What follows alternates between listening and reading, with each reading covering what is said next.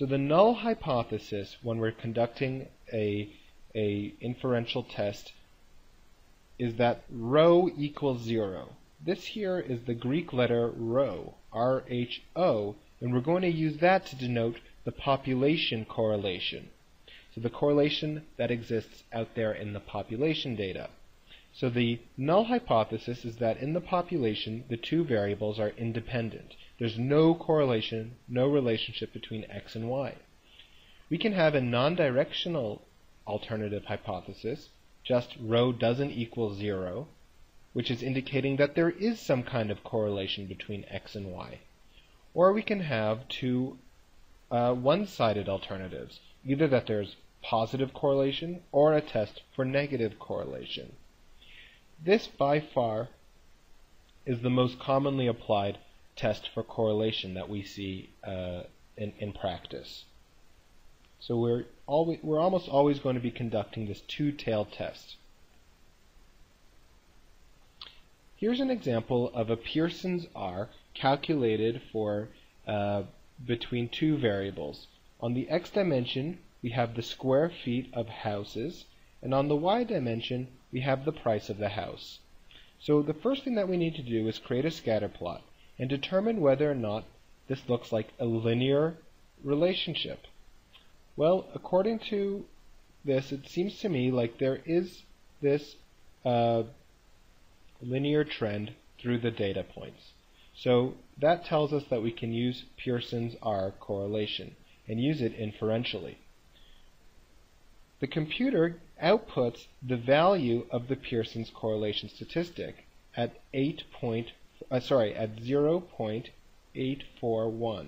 So R equals this. The sample correlation, the correlation here, equals 0.841. This tells us that there's positive correlation. This relationship is positive, and therefore R is positive. It also tells us that there's quite a strong relationship here between these two variables. Okay, the dispersion of these points away from this trend line is relatively small.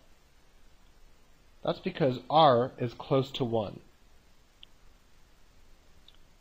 Now let's conduct a hypothesis test. We can have a null hypothesis. The null hypothesis is that rho equals 0, and we'll do a two-tailed alternative hypothesis that rho doesn't equal 0. That's step 1. Step 2, that is, we're going to use a t-test with n minus 2 degrees of freedom. Here n is 49, so we're going to have 47 degrees of freedom. Of course, a t with 47 degrees of freedom is essentially the same thing as using a standard normal test, a z-test. So 3, I haven't specified the level of significance, but let's just say 5% for now. Step 4 would be to actually calculate this R. The computer is doing it for us in this case at 0.841, but we could have calculated the covariance and each of the standard deviations and computed the R by hand. That's actually step 5, all of those computations. Step 4 is to define the zone of rejection.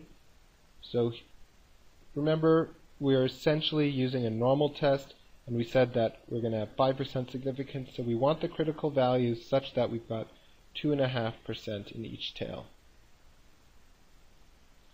Step 5 is then to compute the correlation statistic, and then from that compute the t-statistic.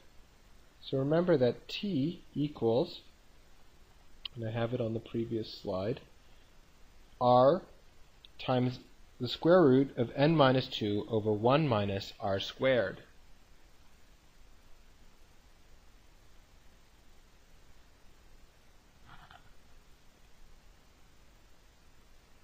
So t equals r times square root of n minus 2 over 1 minus r squared, which equals 0.841 times square root, n minus 2 is 47, over 1 minus 0.841 squared. That equals 0.841 times the square root of 160.6, which equals 10.65. So our t statistic is 10.65. And remember, we can essentially use a z-score because we have 47 degrees of freedom. So our t is going to be way out in our right-hand side of the distribution. And then in step 6, we are going to reject the null hypothesis that these two variables are independent. There's far more evidence to suggest that rho doesn't equal 0, that in the population there is some sort of positive correlation between these two variables.